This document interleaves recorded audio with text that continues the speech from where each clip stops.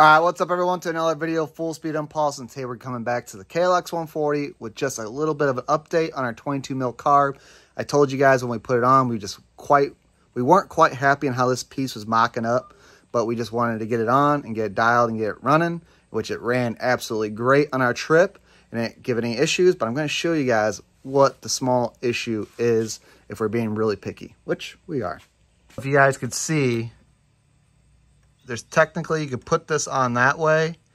You could see there's a lot of a gap as far as, look how much there is on top versus the bottom. No bueno, right? So you definitely want to go this way. But there's a little bit of a ridge still here on the bottom. But there's room to machine that.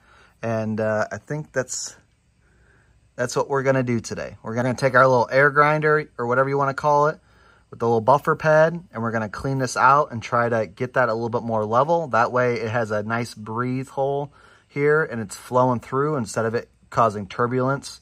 And having that little step in there is really no bueno. It is definitely a very close fit, which we've had this with all our 22 mil carburetors. This just hasn't been an issue as far as this lining up. As far as it being close and hitting that seal and everything, that has been an issue. But yes, this is something we want to address a little bit without sacrificing our seal here, which there's plenty there.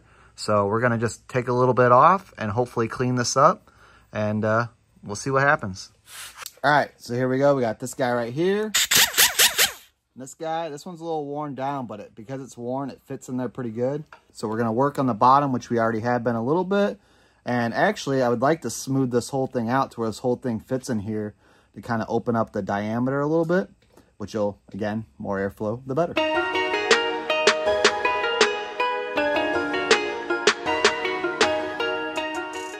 All right, we're going to try one of these instead. These are a little bit more aggressive, but in past times I've used this, I noticed aluminum kind of clunks up to it really easily. But we're going to give it a whirl. Definitely more aggressive.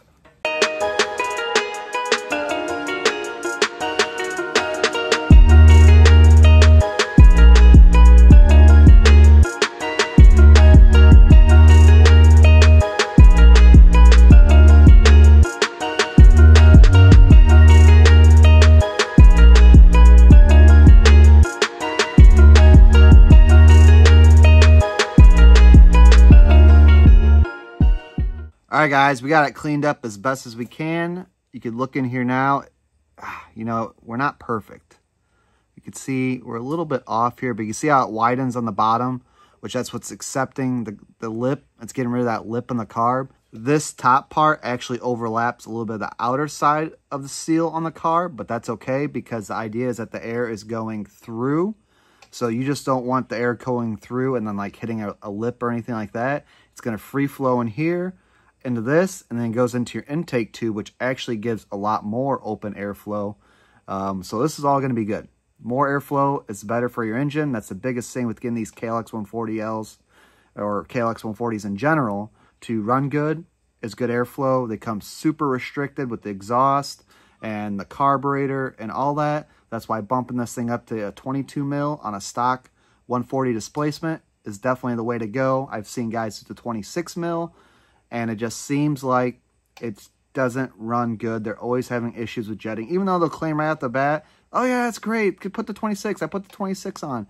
And then you see, like, I can't get the idle, I can't get the run good off the start. It's because it's too much carb. Because it's too much carb for the bike.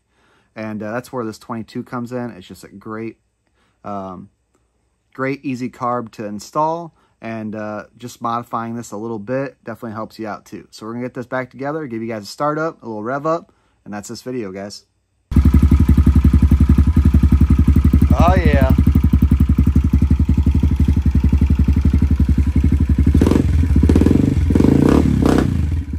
We'll let her warm up for a second.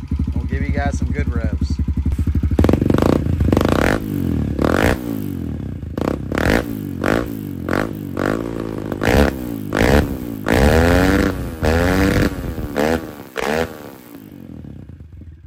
All right, guys, just a short video. I wanted to update you guys on a 22 mil carb.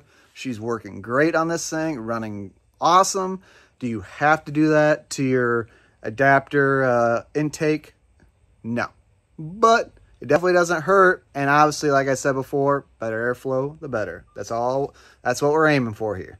So I appreciate you guys watching, and you guys know the deal. Until next time, we'll see you later.